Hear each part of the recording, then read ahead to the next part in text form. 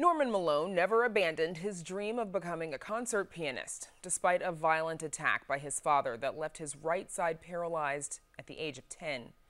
The new Kartemquin documentary film, For the Left Hand, premiering tomorrow on WTTW, chronicles the Chicagoan's path from child prodigy to high school music teacher to his orchestral debut at age 79.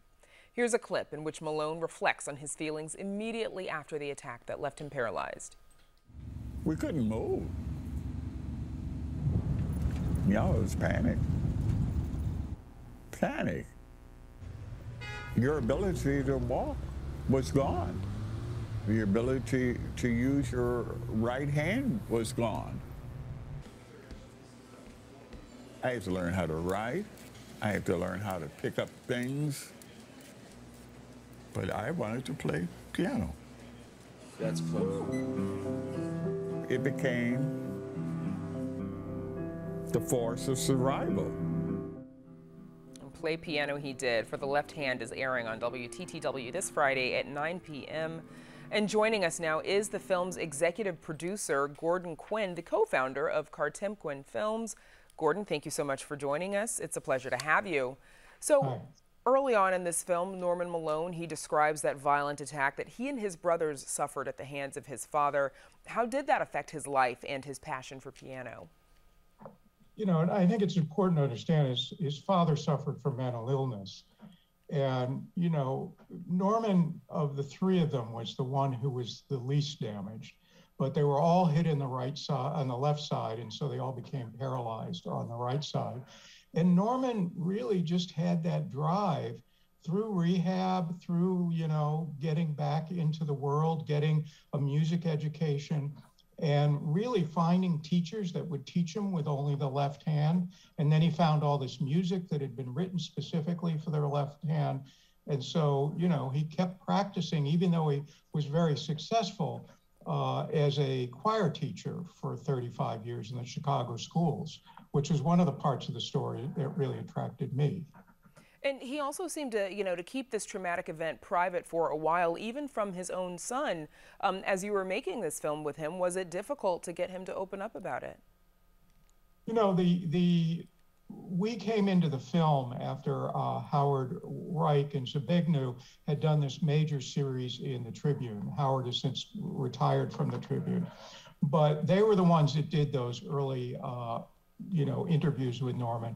But I think, you know, when you get older, I'm just a few years younger than Norman, you sort of become more willing to share certain kinds of traumatic things in your life. Okay. For the left hand, we should, of course, clarify, it refers to left hand repertoire, music that is written to be performed with just the left hand. And from what I understand, right hand music is less likely just because of the way the piano is made. But what unique challenges did Norman have to performing? Well, I mean, everybody knows you play the piano with two hands. And a lot of people, when he was young, when he was, you know, just struggling to get back to learning the piano and find a teacher, people thought he was crazy, you know, and took him to a psychiatrist. He talks about that in the film. But I think what he found was that little by little, he discovered all of this music, some by very famous composers that had been written specifically for the left hand. And actually, when he got into DePaul and finally wrote his thesis, it's about Wittgenstein, who commissioned a lot of this early music, and the piece that Norman is so intensely involved with, which is the Ravel Concerto for the left hand. And that's the piece we see him working on through the course of the film. And eventually, at the end of the film, it's designed to be played with an orchestra. And they say don't give away the ending. Yeah, they gotta watch the movie if they want to know.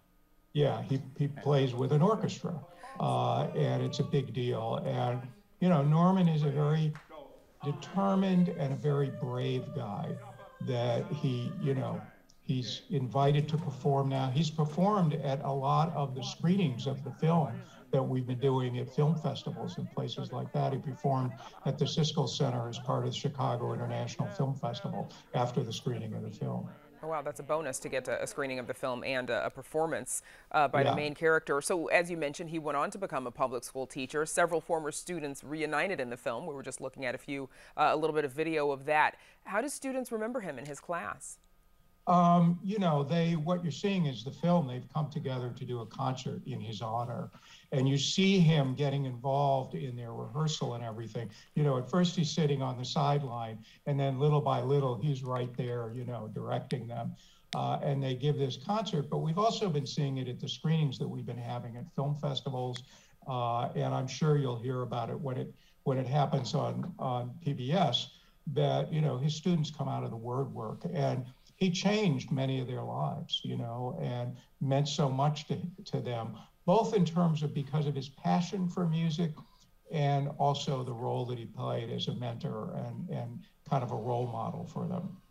So we have a clip of Norman speaking to composer Reginald Robinson, who wrote a left-hand piece for Norman. Here's a bit of that. As a child, I played church organ. I would play for Mass.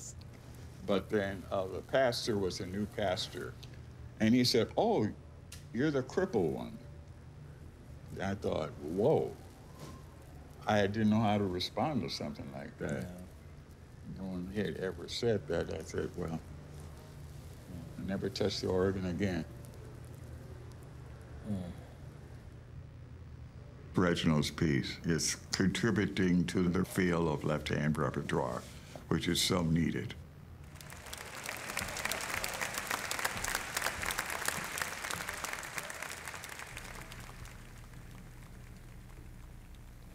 So I have to live up to my part.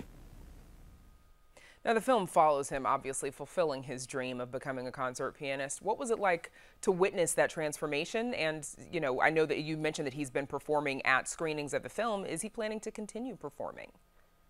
Yeah, he is, you know, and actually he went to New Haven and performed with a community orchestra there, and they actually invited him back a few years later, and you also see that in the film.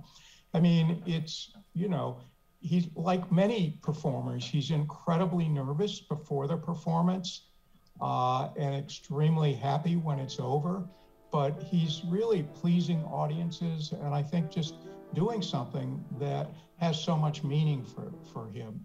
You know, Norman's passion is music, and you see him, he's either playing music, practicing music, or he's going to other people's concerts and performances. That's kind of what his life revolves around. You know, you guys mentioned the Woodson Library earlier, and we used that library for some very important research for our earlier film, 63 Boycott, which you guys showed a few years ago. Yes. Oh, yes. Thank you for bringing that full circle. Yes, I'm aware of that film. That's where we'll have to leave it. It is an amazing, amazing story. Kartemquin, thank you so much for joining us. Sure. Thanks. And again, you can watch For the Left Hand on WTTW tomorrow, Friday at 9 p.m.